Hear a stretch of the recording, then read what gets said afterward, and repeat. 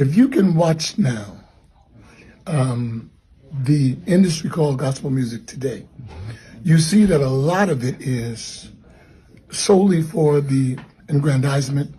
It is for the awards. It is for the popularity.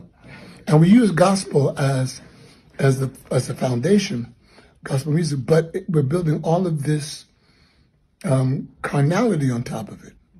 Who can get an award and who can get the television spot and who's going to be on the televised award show and the like. And that becomes the goal. You go to the award shows now and you platform all of the gospel artists and all the new gospel music, and then you go to the reception afterwards and it's drinking and secular music. They got an open bar, they're playing nothing but secular music at a gospel award show. So this has become the norm because we've let down the guard. The guardians have let down the standard. And now there's another standard raised where it's all according to what you think is right. And the Bible said there's a way that seemeth right unto a man, but the end of those ways are the ways of death. So that's where we find ourselves. We're singing a great message, but we're not living a great life. So the word to those who look up to you, respect you, who believe in you, that may not know the way, like you say, the generation of today, so that they can, if they're on that path, what would you say to them to abort that mission? Oh, man, there's so much to say because there's so much to institute and there's so much to dismantle. Yeah. And this generation has risen up that doesn't know God really in that sense. There's a lot to say. The first and foremost thing that I could tell anybody in the multiple generations that are underneath me is let Jesus Christ really be the Savior. Let him really be the one who sanctifies us. Let's learn what sanctification really is. Let's come out from among them and be separate from them and not touch the unclean thing. And he said, everybody says, you know, God is we're all God's children. We're all God's children. That's not what 2 Corinthians says. He says, only when you come out from among them and only when you're separate from them, he said, and then I will be a father to you. It's conditional. And then I will be a father to you. And then you will be my sons and daughters because you've come out from sin. You are living like me now in holiness. So we've got to get back to holiness. Live like God. And stop making excuses for the carnality that we've held on to that we wanted. So guys, y'all seen pretty much from that video, Donnie McClurkin, man, he's definitely telling one of the truth. I grew up on some of his music. My grandma and my mother, they used to play his music, still some of them to this day. I haven't heard any in a while, but I know I got one of his songs up on my list. But yeah, at the same time, yeah, he was definitely telling the truth. These are one of the things that these people are doing. Like when I was talking about Dante Bowie and him partying on the bus and jamming out to Bad Bunny, and then you got what Kirk Franklin's saying, talking about the Lion and Lamb gonna bow down and stuff. And so it's just all this disrespectful things that these people are out here doing.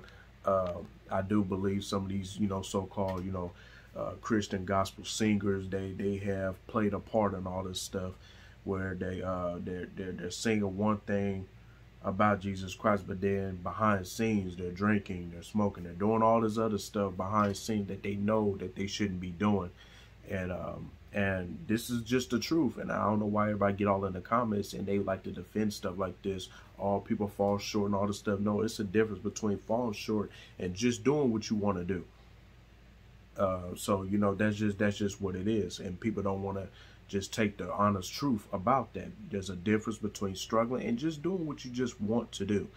And because you want to get clout, because you want to have money, you want to have fame, you want to have all this other stuff, you start worrying about the numbers, you start worrying about this, you start worrying about that, and your mind is completely gone. Your mind is completely gone. And so he was definitely right about this. It's really good that he came and spoke this truth out so people can really see and really take heed to this, that just because a gospel singer is singing, but he can mention God up in the music, but you don't know what God that he's talking about. They can be talking about the little G God, which is the God of this world. It may not be Jesus Christ. So, you know, people, you know, they're making songs for their own ways, and I'm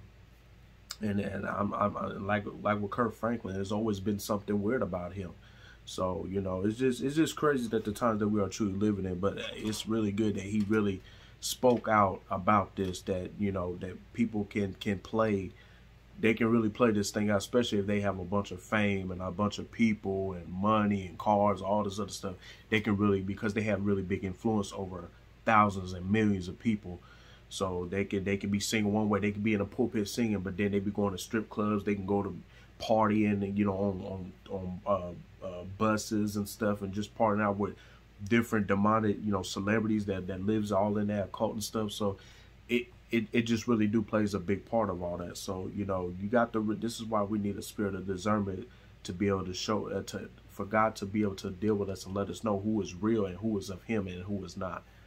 And people look at that as hateful, but that's the way God said he wished no man perish. He don't want nobody to be deceived. He don't want nobody to be deceived.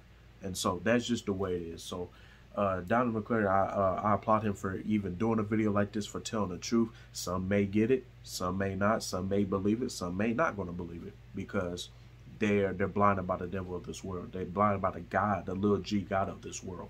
So they're not able to even function and really receive the truth. And when somebody's talking, because everybody be like, oh, that stuff is not real. All that stuff is not that. They're real Christians. They're this and that.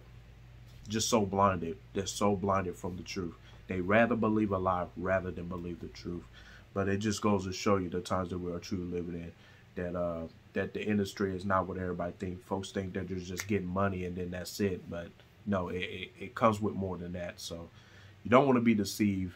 You don't want to be deceived. This stuff, this is what it comes with. And so you just got to pick a choice who you're going to serve. Are you going to serve God, or are you going to serve mammon? But I'm going to tell you, mammon's going to leave you to death. Can't serve the things of this world and think you're going to make it to heaven. It's not going to happen. It's not going to work like that. You're either for Christ or you're against Christ. So it's just really something to think about. God bless you.